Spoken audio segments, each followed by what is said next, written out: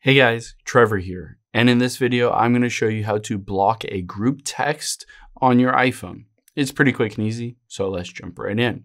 Now let's open up your Messages app here, and if you have a group conversation that you don't want to hear from, I'm going to walk you through various options and steps that you have. One, and the easiest thing that you can do, is you can always just swipe to the left on any of these and tap that little bell with the line through it.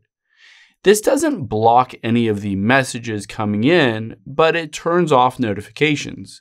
So whenever you get a text in this group thread, then it will not give you any kind of ding, any kind of vibration, or notification at all.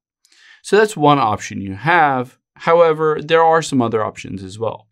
Let's tap on the group text here and tap on the names or the people at the very top. Let's scroll down here and you have the ability to leave the conversation. So tap leave this conversation and leave this conversation, and essentially you won't be part of that group text anymore and you won't get it whenever they send text to this group. So that is another option you have. And then finally, the last option that you have, of course, is just to tap on the people here.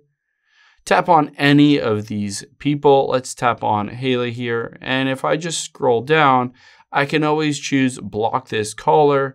And essentially by blocking one or more people from a group text will eliminate their ability to send that text to you in that specific group. So these are the various options. You can either silence it, you can leave the conversation, or you can block specific or all of the people in that group text.